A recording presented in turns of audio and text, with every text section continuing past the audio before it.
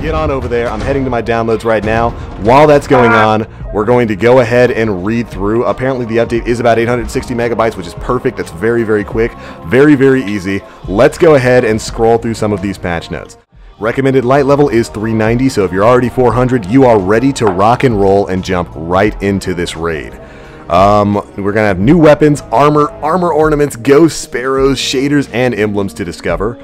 Players will receive 1 Age of Triumph armor ornament token for successful completion of the featured raid, once per week per account, which means you're not going to be able to get the full set of ornament gear right off the bat. You're going to have to work a little bit for it, which I think is pretty fair. Thankfully, you don't have to run the raid. You don't have to run a featured raid on a specific week. Like, you don't have to run it when it's the Vault of Glass week to get the Vault of Glass ornament. The Age of Triumph ornament can be used across all of the raid gear, which is very good. Players will receive the Knuckles of Ao by completing a featured raid's opening encounter, once per week per account. Use the Knuckles of Ao, then defeat a raid boss in the weekly featured playlist to receive extra rewards. That's pretty cool. Knuckles of Ao consumables stack to a maximum of 5. So it's a little bit like Siva Key Fragments. The Siva Key Fragments and what you get in King's Fall with the shards that give you extra rewards at the end. That's pretty cool. But you have to pop them. But you have to pop it. So I it's like like that. a 3 of coins mixed with moldering shards. Fixed an issue where one of the door switches on the second Vosik encounter was partially obscured by the wall and See? I told you I didn't miss that door, John! I told you! Vindication, baby! I told all you guys on stream I didn't miss that door. Okay, so sometimes in Wrath of the Machine, when you're on the left-hand side, if you've ever been the person designated to throw the Siva charge, you know what I'm talking about. On that front left side room, sometimes you can land that Siva charge right on the door panel, and it still won't activate. Alright, time for the Crucible changes. For the Crucible Director, they've updated the core nodes to cycle between available activities on a weekly cadence. So they basically, this is when they're talking about, they kind of cut down on the weekly available Crucible playlist to more centralize the Crucible population. So the weekly feature activity is going to include Combined Arms, Zone Control, Mayhem Clash, Mayhem Rumble, and Doubles. And the classic playlist, RIP, has been removed. Players who do not own Rise of Iron can now access the weekly featured Crucible activity. Okay, so that's good. So for people who don't have the latest DLC, or at least don't own it, can now access the weekly Crucible activity, but they're getting rid of Classic, which makes me a little bit sad. Every now and again, I like to go into the Classic playlist and just sit back and, play on Year 1 maps. It felt good. But that's a decent change to more centralize the Crucible population. For bounties, they've updated the Crucible daily bounties to be more inclusive, no longer requiring specific subclasses or fire teams. There's also new weekly Crucible weapon bounties from the Quartermaster that will grant you specific weapon types. So you can get a bounty that will drop you an Ias Luna now, which is very, very good. Lord Shaxx will now offer his weekly bounty for both available 6v6 modes. We know we're going to have a second weekly bounty available for him. You don't have to complete the mountaintop for that. By the way, they got rid of the mountaintop, so if you never got the garbage hothead, I don't know, I think they said that's no longer going to be available. Yeah. But it's garbage. You didn't need it anyway. Slightly increased chance for Year 1 and Year 2 armor rewards from Iron Banner matches. Oh, that's exactly what I wanted to hear. Year 1 and Year 2 Iron Banner armor rewards. Sweet. Good stuff. Support... What do you mean? What happened? What do you... Chat? What do you mean? What? Support added for Iron Banner Mayhem Clash. I see you, Bungie. I got you, dog. I got you, dog. Here's the big one. Health regen. The changes that were reverted were the Suros Legacy perk, No Backup Plans, Ward of Dawn, Apotheosis Veil, and Embrace the Void. So those are all going back to their original effects of restoring your health basically instantly. They all got negatively affected by the Hungering Blade nerf. Next up are the things that are going to keep the recent changes but have increased the amount of health and shield given per kill from 36 to 57. Hungering Blade, Transfusion, Cauterize, Red Death, and Lifesteal. Also applies to the Ram. RIP. Increased recovery for Astrocyte Verst. Fix an issue where Rescue Mag perk would replenish ammunition when taking self-damage. Oh yeah, that was cheese, wasn't it? I did not know that was a thing. So here we are in the tower for Age of Triumph. We're ready to rock and roll. I'm not even going to waste any time. We're going to head straight to the vendors and go check out everything that's new with the Age of Triumph. We do have some vendor resets going into effect. Shaxx, you're going to be able to see his brand new doubled up weekly bounties. Shines fierce. It is a hunt for glory and supremacy and taking control. Okay, so we can confirm that the Infinite Edge swords are still going to be, they're still going to be exclusive to people who do the Refer a Friend quest. But we do have the new helmet. Well, that's not a new helmet, but we do have the armor he's selling down here, the helmet, and the Arena Engram. This is the thing you can buy for 5 silver dust, and it'll give you armor from previous eras of the Crucible.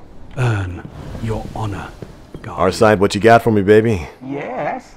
Alright, so this should be some new, freshly rolled stuff. Let's check out. Yep, it's different. The palindrome is definitely different. Let's see. This thing's got True Sight, Iron Sight, Sure Shot. So you got both the aim assist sights there. It has got Outlaw, Icarus, both great perks for hand cannons. Still got Rifled Barrel. Bungie knows what they're doing. High caliber rounds and reactive reload. This is actually a really good roll. The mixture of Outlaw and reactive reload is going to make it so that every precision kill you get, you're going to get the super fast reload speed. And reloading after getting a kill is going to give you bonus damage. Reactive reload pairs perfectly with Outlaw, and it's still got the Rifled Barrel there. Worth buying. This is worth picking up. You know, if now that rangefinder is and you know the whole nerf to hand cannon range is getting knocked by about 3 meters, it's not gonna really having the most range is still good. It's not gonna really affect it too much though. But still, it's a really good roll. All right, so we got the 0-day dilemma. Spray and play, danger close, small bore, appended magazine, and counterbalance. Small bore is actually kind of an underrated perk. The extra range and stability you get is good. This is going to knock the magazine from 24 down to 20, I want to say. I don't think it goes beneath 20, and that mixed in with counterbalance is going to make that a fairly stable auto rifle. B29 party favor, let's see what we got here. It's got Sure Shot, that boosts aim assist. I have the Storm, Life Support, Perfect Balance, Feather Mag, and Range Finder. So this has got max range and a decent amount of stability. Not bad at all. Hero Formula, this is that high impact scout rifle. Let's see. Range lens, Zen Moment, Take a Knee.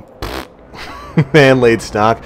Okay, so it's got the best stability perk you can possibly get on a scout rifle, armor piercing rounds, and reactive reload. Not bad. Reactive reload is just a great perk on basically everything. Each new day. This is actually a pretty good fusion rifle. It's got reflex for improved aim assist, hip fire, which is great for fusions, life support, hand laid stock to max out this gun's stability, enhanced battery, and counterbalance. This is going to be a laser beam. Oh, it's got aggressive ballistics. It's got that ag balls for a little bit of extra impact. Close end or personal, battle runner, hammer forged, quick draw, and final round. Not bad. Anton's Rule has got steady hand, fast draw, quick draw, relentless tracker, cascade, hand loaded, lightweight, and hidden hand. Not bad, but it's not the Wormwood. It's not what the Wormwood had. Yo, an Arc Event Horizon. I think this was Solar before. Got Hawkeye, ViewTac, Taxus, Underdog, Perfectionist, Explosive Round, Snapshot, and Hidden Hand. Good stuff. Aggressive Ballistics, that gives you a bonus to your impact. Smooth Ballistics, Field Choke, Eye of the Storm, Take a Knee, Perfect Balance. And finally, Something Wicked This Way Comes. Let's see. Aggressive Launch, Smart Drift Control. It's got Countermass, which gives it a little bit of velocity. What happened? Nothing. Auto Runner, Danger Close. Just leave it alone, because it froze like that for me too. Once the download itself starts, it'll be really quick. Battle Runner, Field Scout, Grenades, and Horseshoes. That's not bad at all. And these are the new bounties, and as you can see, they all reward legendary weapons now. Primaries have another entire section. This is going to be the section for all of the Elemental Raid primaries. Alright, so we got the Extremophile 101 at Dead Orbit. This thing's got Red Dot ORA, Steady Hand, OEG, Extended Mag, Snapshot, Ember Forge, Spray and Play, Hidden Hand. That could use a little bit more stability. Extended Mag, Snapshot, Hammer Forge, Triple Tap, Firefly. Not bad. Triple Tap, Firefly, Extended Mag. That's like perfect for PvE. This is the exact role that the Hung Jury had way back in the Taken King. So if you're a PvE guy, you like scout rifles, pick this one up. This is the high impact scout. Worlds to Come. It's got Reflex for the aim assist, enhanced battery, lightweight, Hammer Forge, unflinching, Eye of the Storm. Not bad. You could use probably a little bit more range on it though.